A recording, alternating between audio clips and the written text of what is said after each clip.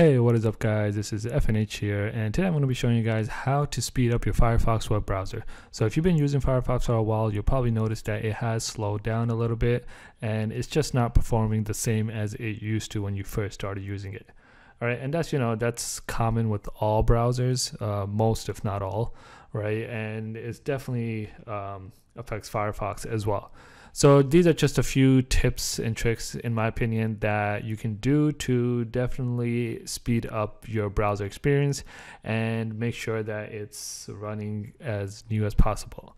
So the first thing what you want to do is make sure there's no updates available. If there are any updates, update your browser to the latest version and keep it always updated. So one way you'll notice is that the hamburger sign on the top right side, right, this menu option, if there is an update available, it'll show you like an arrow here or something. That's one way to check it. The other way to check it is manually. You can click this, open the drop down, select help, and then select about Firefox.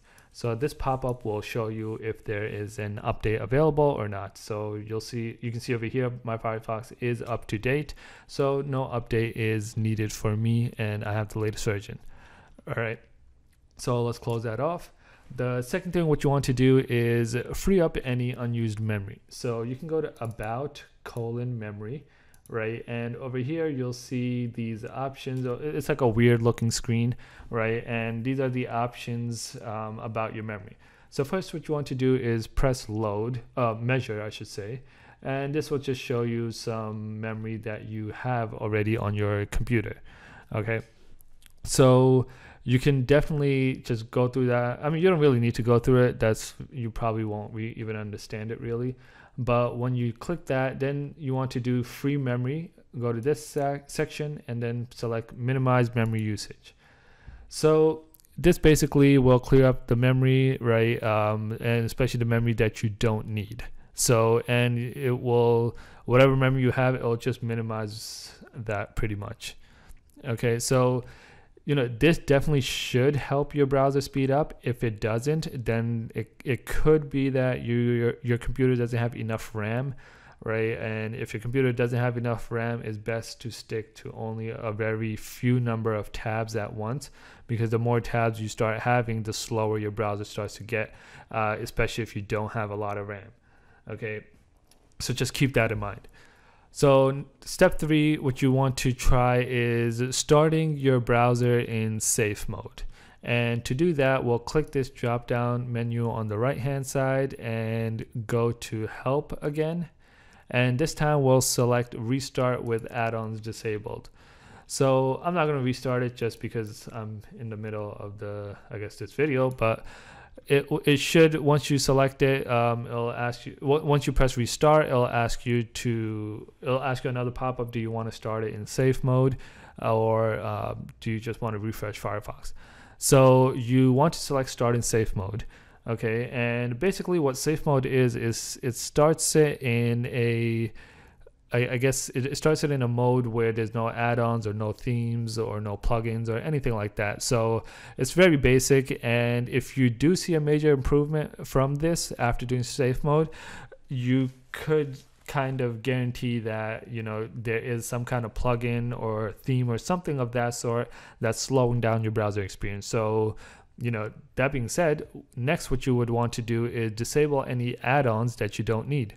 So if you did see a major improvement from the previous method, the safe mode one, then you can kind of guarantee that it is one of your add-ons, right? So let's go to the menu again and click add-ons. And over here, you'll see on the left-hand side extensions. So I only have 2 that are enabled. I might have a few more that might be disabled, I'm not sure, but these are the 2 that I have. I normally do keep it to as minimal as possible. I understand certain cases, depending on what you're doing, you might need more plugins, but definitely try to keep it limited to a very small amount, because when you have plugins, starting the browser itself, it has to load all those plugins, so that will add some time to it. And not only that, every time it loads a page, depending on what plugin you have, it could slow down that experience as well. So if you have a plugin that changes certain text in every web page, you probably will know that it's going to slow down your web experience, because when you load a page, it's going to have to parse through that page first, change whatever it needs to change, and then it's going to show it to you. Okay, so that could be for that. Or I know some people use plugins for themes.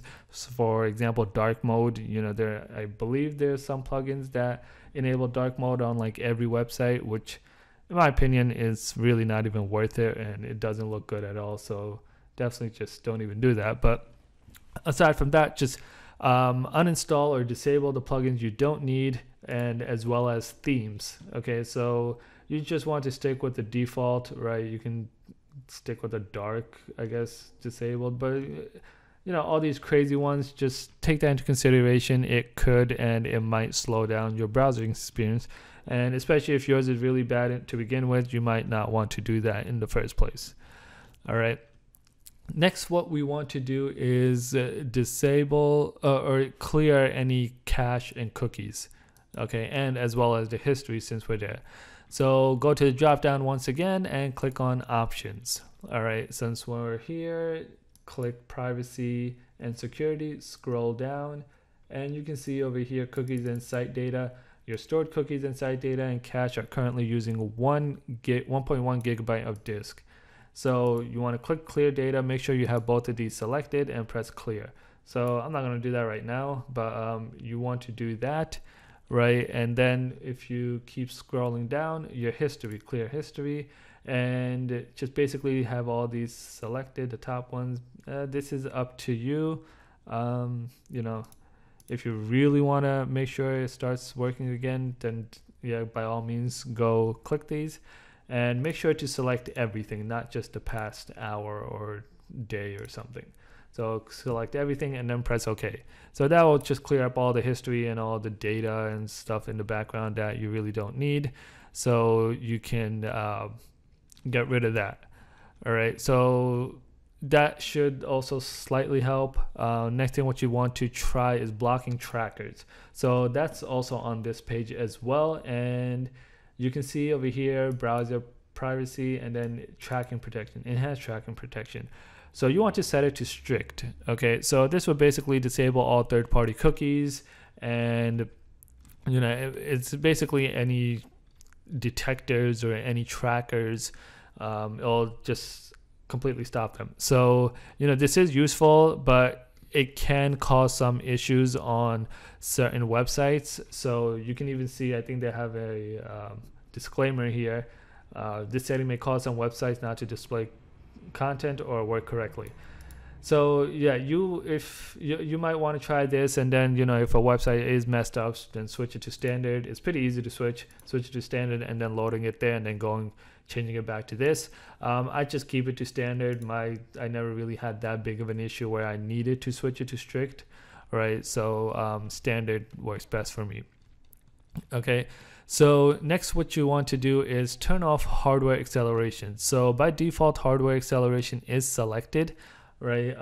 It's in the settings as well, but under general, it should be under performance.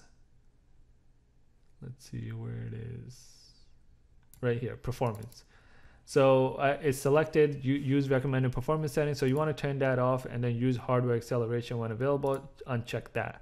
Okay, so that's basically it's going to use, that basically means that when you need it, it's going to use more computing power to, I guess, load whatever it's trying to load.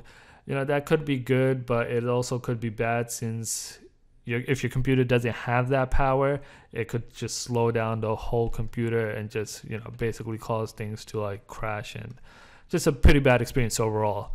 But I normally keep it open, keep it enabled, because I have enough computing power as well as RAM, so I really don't have any issue with that. All right, so those, in my opinion, were the 7 different steps you can try to speed up your Firefox. If you're looking for another browser like Chrome or Edge or anything, I do have videos on that as well, so definitely check that out. Check those out also. I hope this helped. If you have any question or comments, please leave them down below. If you liked the video, give it a thumbs up, and don't forget to subscribe, and I will see you guys next time. Peace.